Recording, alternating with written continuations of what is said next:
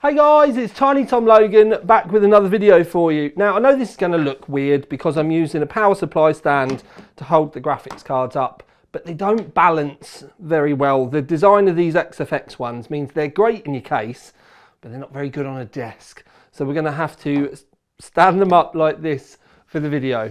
Now, I have a range of cards for us to have a look at today. I do have the MSRP version, which is very important, and it comes in at £319. And the MSRP model that I've got is the XFX. I do have another XFX though, which does make things even more interesting, and that is their OC model, and I have the white one. I love the fact that they always send me a white one because it does make my life really easy, because technically I personally would be looking for a white card because I normally end up doing a white build. Then I also have the Sapphire Nitro Plus. Now it's not as crazy looking as the 9070 version, but it is still a Nitro Plus. You can definitely see the lineage, the heritage, but it doesn't come in at a huge price. This one is still $349. So we have one card at $319 and the other cards at $349. Now when we do look at these, obviously we have two overclock models and then we have the non-overclock model. So we're going to start with the boost speeds. Now one of the things I will say from the get-go is they all boosted really well and really strongly. Now the Nitro, for example, is meant to boost to 3300 megahertz, and it will do in a game, but when we do our boosts, we pretty much kick the card's head in with OCCT, which gets them very hot, puts them under a lot of stress, which is why our boost clocks always look a little bit less than they would have been if we'd been using them in a game scenario. But it's because we like to put them under an infinite amount of stress as much as we possibly can do, because that's technically our job.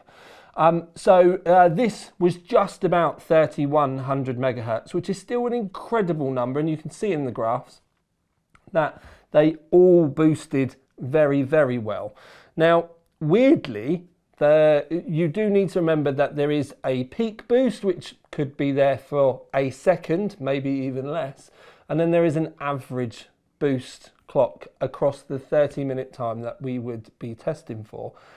And they all boosted incredibly well, especially the OEM one, which I wasn't particularly prepared for.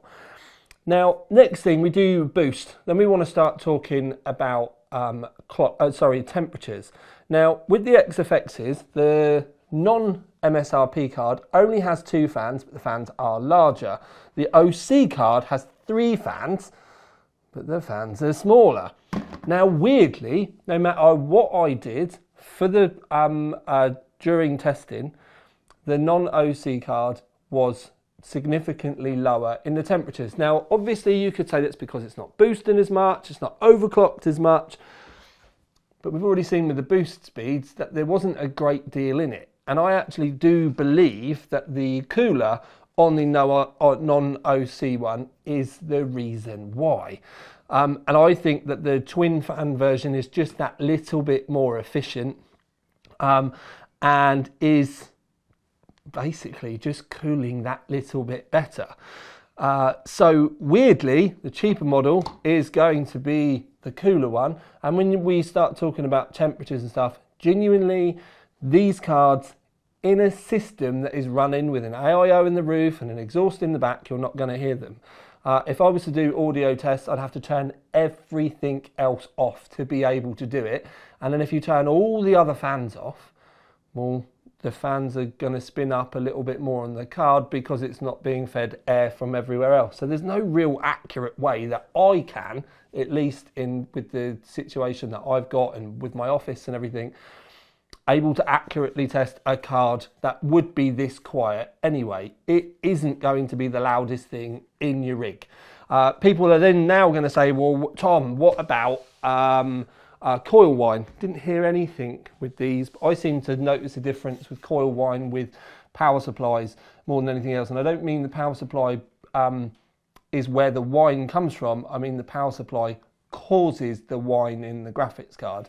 I just use an AX 1500i now, and I don't get any problems, and I very, very rarely get any coil whine unless you're in a menu somewhere that is doing 800 FPS and it's just the poor card screaming its nudges off because it is doing such a high frame rate.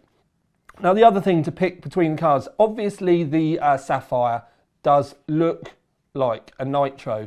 You still get the RGB flash down the side, which is controllable. There is also a ARGB header hidden away in the back, but unlike the 9070 version, which had a 12 VH PWR cable, this one, to please many of you, is just a normal 8-pin PCI Express connector, and I'm sure, as I've said, that will please everyone. Same connector for both of the other cards, just an 8-pin. No lighting on the basic XFX. On the white one, there's no ARGB, but it does have a white lit up XFX logo at the end. It's kind of sleek, it's kind of understated.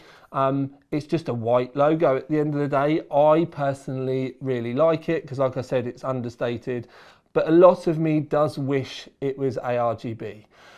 For no other reason than it's a white card. It'd be great if you could make it blue or red to match the rest of your system, but white's going to go with everything anyway. I don't think many of you are going to moan. The design on this being all satin on the front is really pretty. I love the fact it's understated.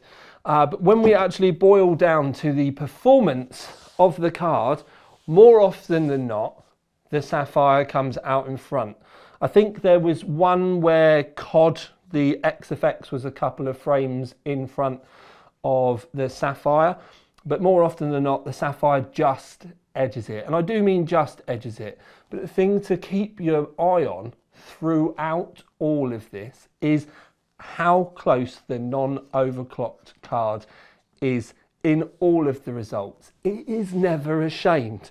It is never kind of hidden there like the weaker brother at the back of the pack. It is putting up a valiant performance in every single one of the games. There's only ever a few frames per second in it, and it doesn't matter what title that you're looking at. It doesn't matter whether it's ray tracing, NVIDIA favored, whether it's something that will favor AMD. This little card is never ashamed. Now, this is the reason for my angle with the video is, well, how do you pick between them then? And it's kind of easy when you think about it. And that is, if you don't care what your card looks like and you just want it to work, then a non-MSRP card, specifically this XFX, would be the way I would go. If you don't mind spending another £30 on a card for slightly better aesthetics, great cooling, you know you're going to get good build quality, but a little bit of colour thrown in as well with the ARGB options, then the Sapphire Nitro Plus is the way to go. It looks like the more expensive one. Yes, it's going to be not exactly the same. It's not a carbon copy for cooler, but you can see where the design hues come from. I actually think then you go and grab yourself a Sapphire. The difficult one is the XFX. And I mean the XFX non-OC, because it is so close to the MSRP model. It's cooler. I actually prefer the aesthetics on the 2-fan model as well, which I wasn't prepared for. So in reality, the only reason why you go and buy this one is the fact it's white. So if you don't like the white, I would sack this off and go and buy this one anyway. I kind of hope that XFX do a white MSRP model, because weirdly that would then be the hands down the one that I would go and get every single time. So this card is kind of the difficult one, in that you only buy it if you want a white one. But there's not a great deal between them, so it's not like any of them are ashamed or, like I said, just embarrassing themselves. But overall, weirdly, I think if I was going to buy any of these for myself, I'd get the Nitro Plus, just because I am quite a fan of the Nitro Plus. I love the rugged styling on it. It performs well, boosts really well out the box, and is cool, calm and collected. That's great. But if I was building a rig for a mate and we were on a budget and they're not particularly picky, they just want a good value card and they just want to be able to turn it on and they just want to be able to get some decent frame rates and play games, I'd save the £30 and I'd probably spend it on a slightly bigger NVMe or a quieter CPU cooler or something like that. But the MSRP model would probably be the way that I'd go in that scenario. So as always, my videos are just like mates chatting in a pub. I'm not here to sell you anything. I'm not here to sell you anything really, but we're just here for a good chinwag and to debate possible options. Hopefully you'll understand my thought processes with these. I'd love to know if this is going to be a card that you're going to be investing in for yourself or maybe your children or your girlfriend, because for a cracking price card like this, I think these are a great option. A lot of you are going to be screaming at the screen. I'm also going to assume that a lot of you have already commented, where are the 5060s in the graphs? Well, it's actually been kind of difficult to get a 5060. I was at Computex and then people don't particularly want the bad news.